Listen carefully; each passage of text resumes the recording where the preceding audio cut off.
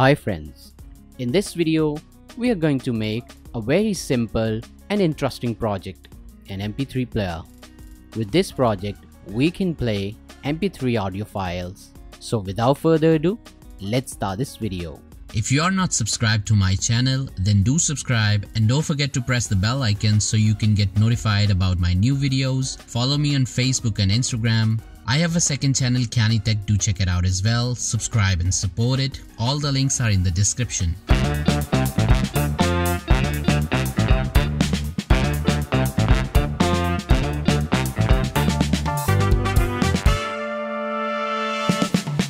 These are all the components we're gonna need for this project.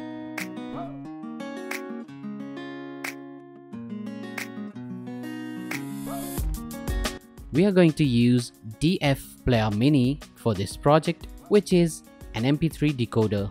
It has a built-in amplifier. These are its pin configuration. First, I'm gonna connect DF Player Mini module and connect its VCC pin to 5 volt and its ground pin to ground. Then I'm gonna connect a 2-pin terminal block and connect its 1 pin to VCC and its other pin to ground. Now connect a speaker and connect its 1 pin to pin number 6 of the module, which is speaker 1 pin, and its other pin to pin number 8 of the module, which is speaker 2 pin.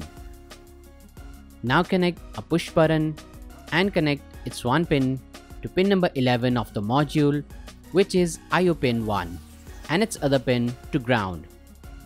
Now connect a 33K resistor and connect its 1 pin to pin number 12 of the module, which is key pin 1. Now connect a push button and connect its 1 pin to remaining pin of the resistor and its other pin to ground. Now connect another push button and connect its 1 pin to pin number 9 of the module, which is IO pin 1, and connect its other pin to ground. So we have completed all the connections. Now we need to copy MP3 files into the SD card. Now put the SD card into the DF Player Mini.